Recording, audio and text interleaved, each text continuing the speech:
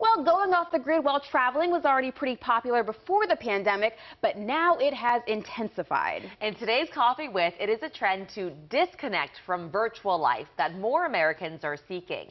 A recent survey found a little over 90% of travel advisors say their clients are bringing health, wellness, and self-care into their trips this year.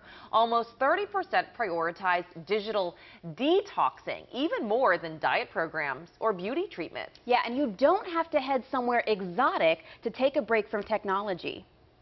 You can make any trip a digital detox, whether it's close to home or far away. All you have to do is turn off your electronic devices and make the commitment to separate from the world. So whether you're choosing the digital detox or it's imposed by a remote location you choose to venture to, the idea is to return renewed with a clearer perspective. I'm a big fan of this. I do this even just on the weekends at home. Absolutely. You need to unplug and get away from your screen. Definitely does the soul so much good.